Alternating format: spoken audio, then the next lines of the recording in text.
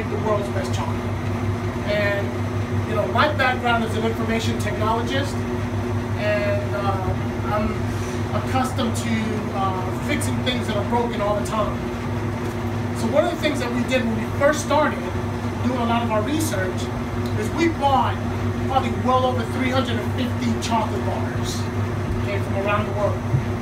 Because what we wanted to do over the course of 6 months was to try every single one of those chocolate bars, okay?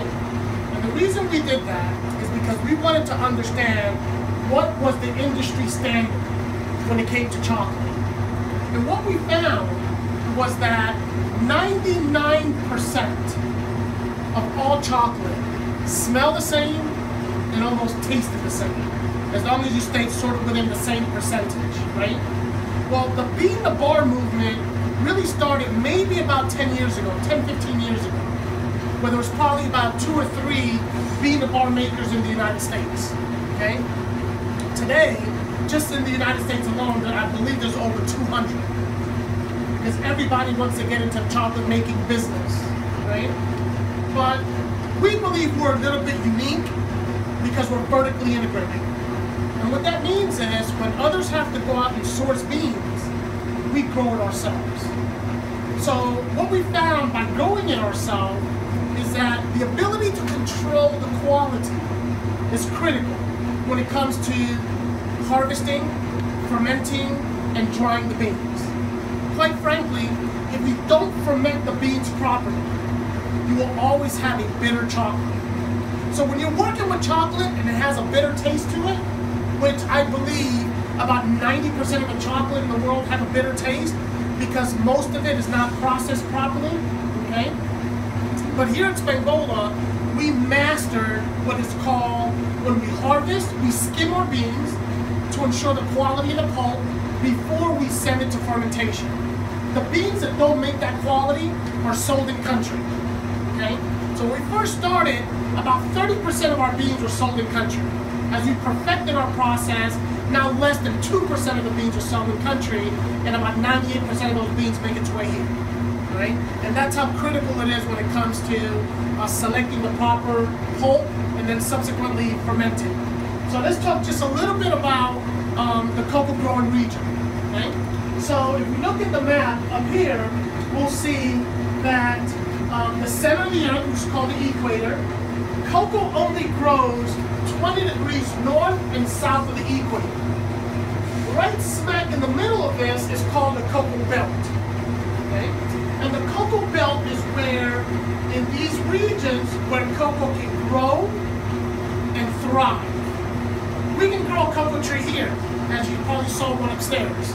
We have one right by the window, it's about this tall. It'll grow, but it's not going to bear fruit, okay? Now, the largest cocoa producers in the world are in West Africa, which produces about 70% to 75% of the world's supply.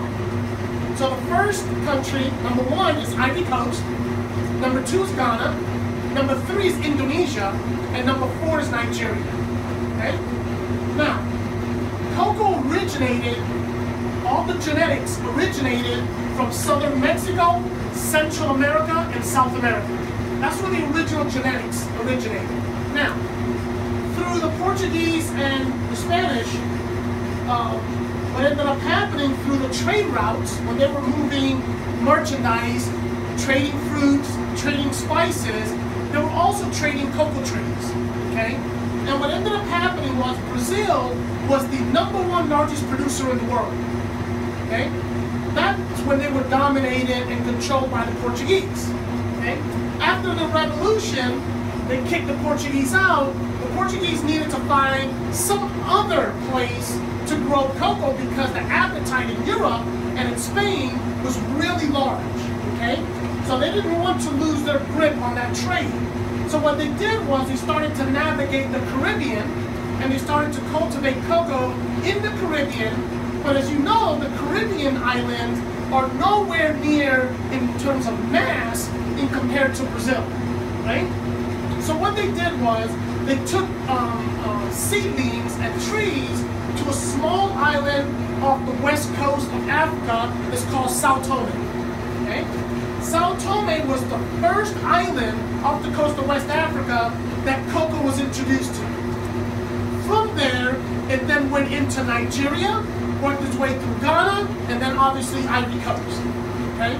So let's talk about why West Africa is the largest cocoa producer. First and foremost, a lot of the trade originated with forced labor and slavery. That's how West Africa today has become such a large producer of cocoa, because back in the colonial days they took advantage of that, right? So that's the reason why. But cocoa, as I just explained, was never a crop, an original crop from West Africa, right? Now, our farm, as you noticed in the video, it's in the Dominican Republic. Okay? Have you ever been to the Dominican Republic before? Anybody? No one's been to Punta Cana? Okay. All right. So in the Dominican Republic, when you land in the Dominican Republic, the capital is called Santo Domingo. If you travel west, you're going. If you travel west, you're going towards Haiti. If you travel east, you're going towards Punta Cana. Okay. So as you travel east, there's a town or a province is called Atomayor. And Atomayor is where we have our farm. It's sitting on a beautiful mountain. It's 450 acres, and we grow tons of fruits, as I explained upstairs. Now, the Dominican Republic is extremely unique when it comes to cocoa. First and foremost, it produces 70% of the world's supply of organic cocoa beans. Okay? The other advantage that the Dominican Republic have that they're finding is that the Dominican Republic has what we call a huge diversity of cocoa genetics. So, prior to about 15 years ago, the cocoa community thought that there were really only 3 types of cocoa. The first one is called Criollo. The second one is called Forastero. And then the third one was believed to have been a hybrid between the two. It's called Trinitario. And the Trinitario was originated from the island of Trinidad, hence the name Trinitario. Okay? But about 8 years ago, Mars and scientists around the world worked together to break what we call the cocoa genome, understanding the original trees that existed from the original origins, and try to go deep into the jungles and try to find the original genetics of cocoa. From that, they found approximately 12 genetic strains. Okay? And we'll talk about that in a little while. So, that's sort of the advantage of the Dominican Republic, because as some of these cocoa were moved around the Caribbean, the Dominican Republic is the second largest island behind Cuba. Okay? So it received a lot of genetic strains. So when you have something that's called purity, it's called a genetic strain. When you have something that's called a mixture, it's called a genotype. And a genotype basically is, if you have 12 genetics, that genotype may only have 4 or 5 characteristics from different genetics. Okay? So those are called genotypes. Now, from our farm, as you saw upstairs, one of the first things we do when we harvest our pods, we're actually inspecting the pulp itself. Okay? And there's different degrees of ripeness because cocoa is a fruit. So similar to mango. You ever eaten a green mango? Raise your hand. Okay? You ever eaten a green mango with vinegar? Never? Try it next time. It's really delicious. Okay? So when a mango tree, just like any fruit tree, is bearing fruit, it has different degrees of ripeness. And depending on when you pick it, is when it's going to have the quality that you're looking for. Some people love green mangoes. Some people love mangoes that are just perfectly ripe and they're mushy because that's when it has the most sugar. Okay? So, in the cocoa industry, typically what farmers do, because farmers are underpaid, okay, when they harvest their cocoa, they try to harvest everything possibly off the tree. They're not going to cherry pick it because every single time they have to go back and harvest it is an expense for them. Okay? So the difference about SPAGnVOLA, since we own our farm and we strive for 100% quality we make sure that we only harvest the pods that are perfectly ripe, okay? Now, sometimes we get it right and sometimes we don't. So the goal is that when you cut it open and you inspect it, what you're looking for is a perfectly white pulp. Not a yellowish pulp and not a pulp that's too white. Because a too white pulp means that it's underripe and a yellowish pulp means that it's overripe. So we want it right center in the middle, okay? And that process we call skimming, right? So once we skim our beans, the next step is the beans that are perfect, we're gonna send it and we're gonna ferment them, okay? Our fermentation process.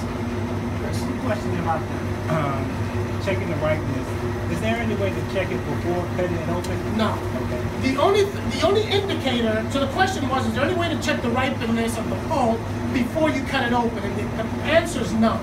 The only indicators are the color of the pods.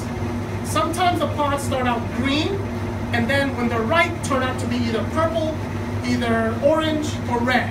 Sometimes they start out purple, and then they turn out red, right?